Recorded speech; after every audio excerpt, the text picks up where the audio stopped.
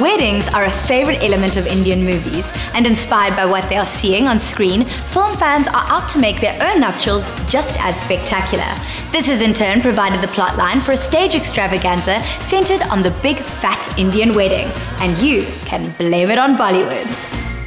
Take the music, dancing and colour of a Mumbai movie and transplant it to the stage. And if it gets the audience rolling with laughter and dancing in the aisles, then just blame it on Bollywood.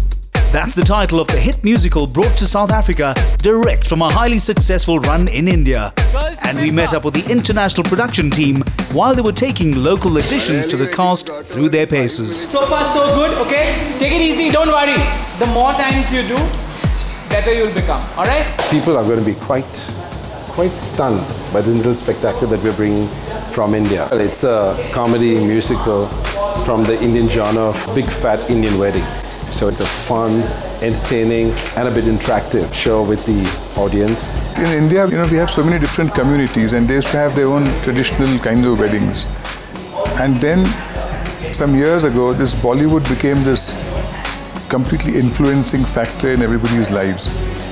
And nobody wanted a wedding, normal wedding like they have in their own communities. They all wanted weddings that they see on screen.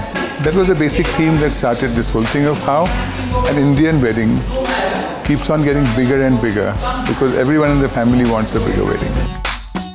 The show is choreographed by Homuzd Kambata, also known as HK. Dancing is all about an amalgamation of various dance styles. So we amalgamate all the movements from the cultural dance styles. Then we take a lot of movements from Western dances and stuff like that. So amalgamate all of this, mix them and you get Bollywood. Across town at the theatre, stars Anant Mahadevan and Jayati Bhatia were preparing to play the mother and father of the bride-to-be. Good evening and welcome to an evening devoted entirely to love and marriage. Don't blame changing times for the situation, Aj.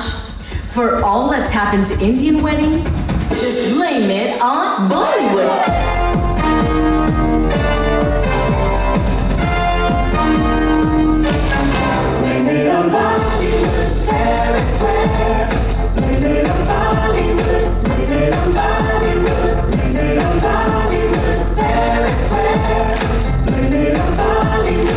He's an independent communications consultant. Means?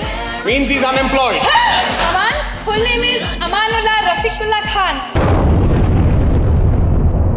Why would you take a Muslim pet name, Shona? I said no, Rumjum, no. What's wrong with Papa?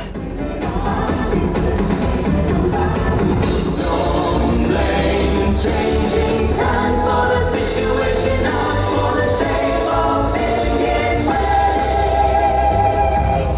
Blame it on Bollywood. The title may be Blame It on Bollywood, but India's amazing movie industry deserves some credit.